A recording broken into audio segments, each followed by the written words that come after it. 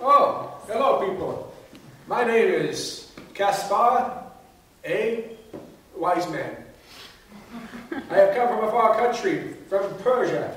I went to Bethlehem to see a baby boy named Jesus last year, or last Sunday actually. And it was wonderful. There are angels everywhere. There are angels. And there were shepherds who were watching their fields at night. We were interrupted by the angels while they were working, so they probably won't get paid as much. But I came with my friends and we offered this baby Jesus. We offered him gifts. We gold and frankincense and myrrh. Gold because he's a king. And frankincense because he is God. We burn incense for God, right?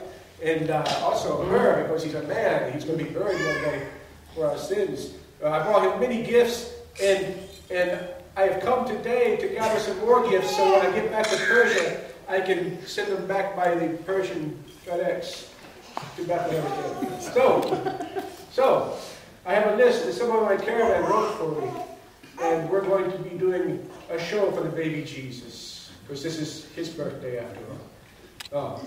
So I think first we have a group skit to remind you what happened last Sunday.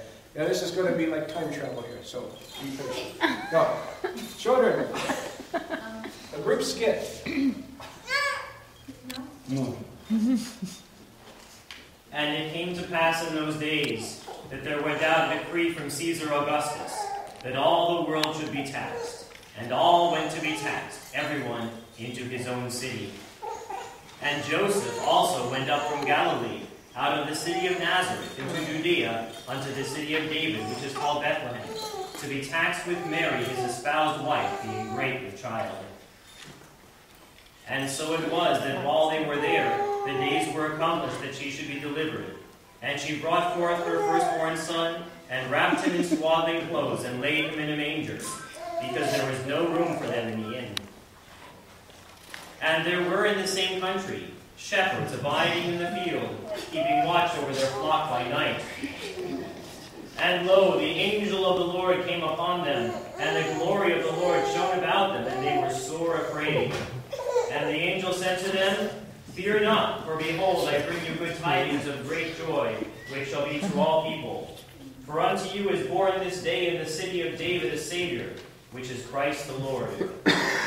And suddenly there was with the angel a multitude of the heavenly host, praising God and saying, Glory to God in the highest, and on earth peace, goodwill toward men.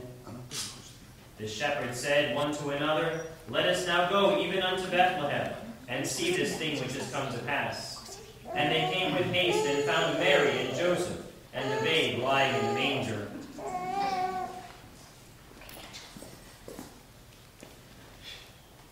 Now when Jesus was born in Bethlehem of Judea, in the days of Herod the king, behold, there came wise men from the east to Jerusalem, saying, Where is he that is born King of the Jews? For we have seen his star in the east, and are come to worship him. And lo, the star which they saw in the east went before them, till it came and stood over where the young child was. And when they saw the young child with Mary his mother, they fell down and worshipped him, and presented unto him gifts, gold, and frankincense, and myrrh.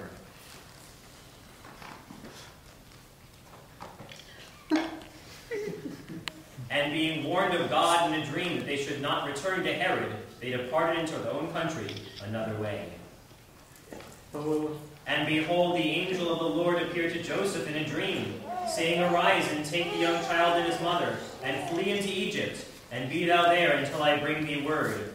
For Herod will seek the young child to destroy him. When Joseph arose, he took the young child and his mother by night, and departed into Egypt, and was there until the death of Herod, that it might be fulfilled which was spoken of the Lord by the prophet, saying, Out of Egypt have I called